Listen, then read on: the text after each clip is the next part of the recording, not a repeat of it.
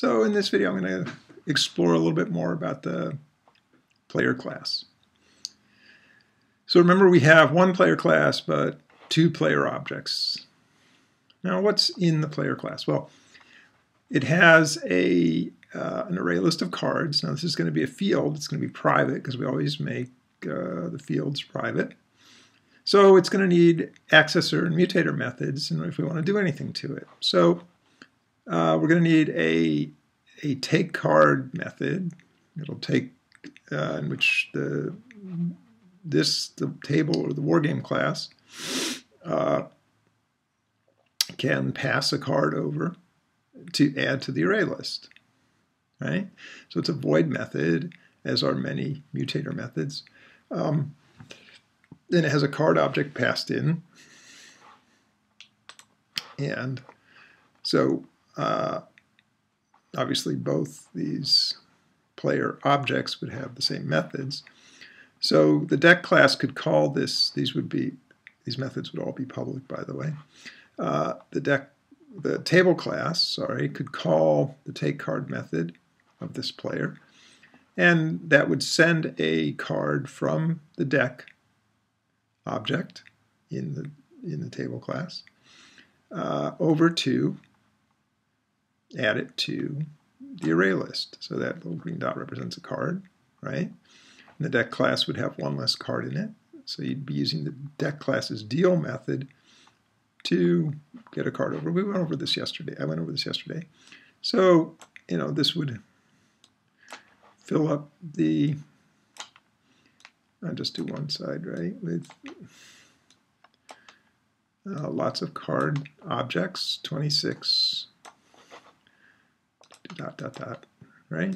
26 card objects. Same over here. I'll just do ... to indicate that there are more. Okay. So now, to play a card, right? Again, that's a public method in both player classes. From over here, we'd have code that would call each player's object's play card method, and as you can see, that method returns a card object. So from over here, we would call this player's play card method, and it would remove the card at the 0 position here. And if you're not remembering all of the array list methods, go get your book out and go to the page that has the list of the array list methods, right? So you'd be pulling that out. Actually, I'll do it like this, right? Because you're actually removing it and bringing it over here.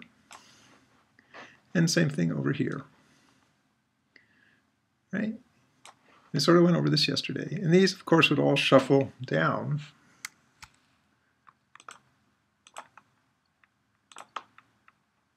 Right, which is the problem with this approach, but that's okay. Right, and same thing over here. These would all shuffle down, right? And so we'd be moving things over until, I'm not going to actually move them over here. I'll just draw them over here. So we move. This is a bit of review from yesterday. The 3 face down cards by calling this player's player object's play card method 3 times, and this player's play card method 3 times, and you're moving them over to these 2 array lists. Now, if you're clever, you could just use one array list, right, and keep track of. That's not even that hard. So I'll leave that as an exercise for those of you who want to challenge yourself a bit. You could replace these 2 array lists with one array list fairly easily. And then you would do it one more time for the face-up card, right?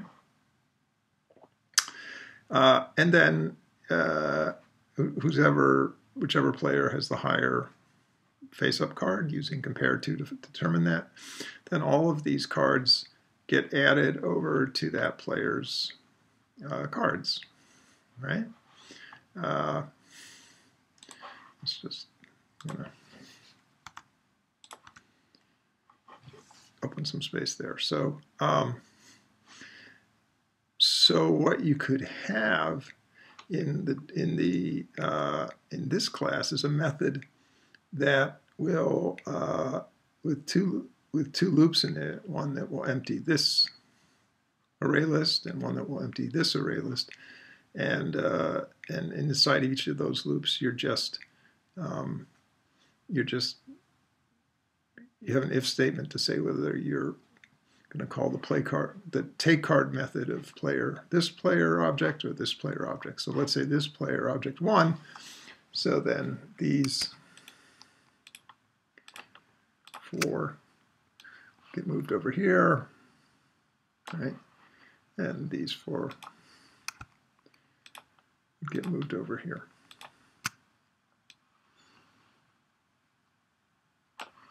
Right, and this player's obviously doing very well in this game. So now you're ready for the next round of the game. Now you'd probably also want to have a method, has cards or something like that, a Boolean, returns a Boolean.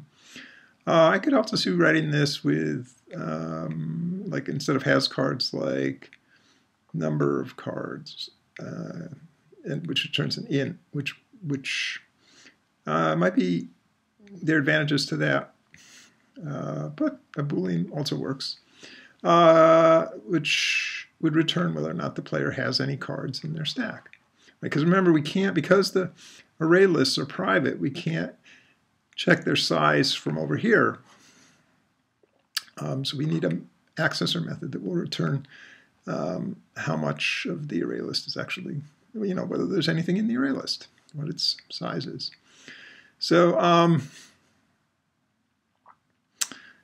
yeah, I think that's enough for today. Again, please get in touch if you're struggling with this. I'm more than happy to sit and help you out with your code.